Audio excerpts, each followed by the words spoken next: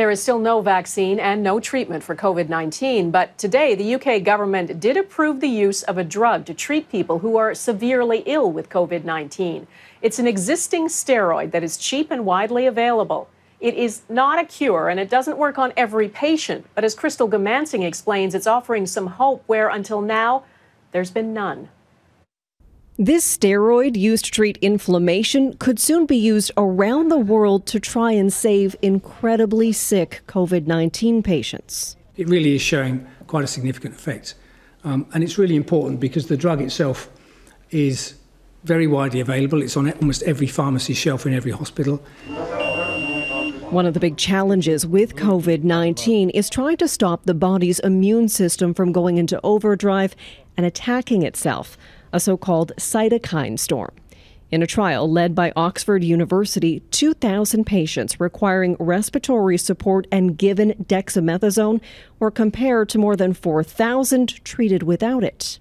It's not a drug that you would use in the community or in outpatients or in patients on the ward who didn't have breathing difficulties. According to the findings, dexamethasone helped prevent the death of 1 in every 8 COVID-19 patients on ventilators.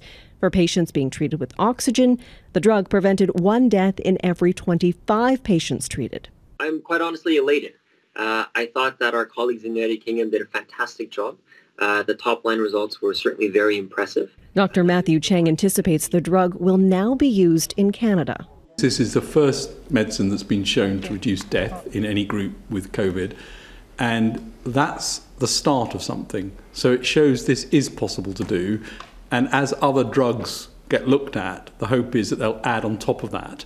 Hope is exactly what's needed. More than 8 million people have been infected worldwide, with more than 400,000 deaths so far.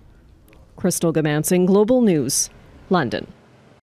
The new series that goes inside the COVID-19 pandemic, from the front lines to the everyday heroes helping us cope with the unprecedented change. Coronavirus, the new reality.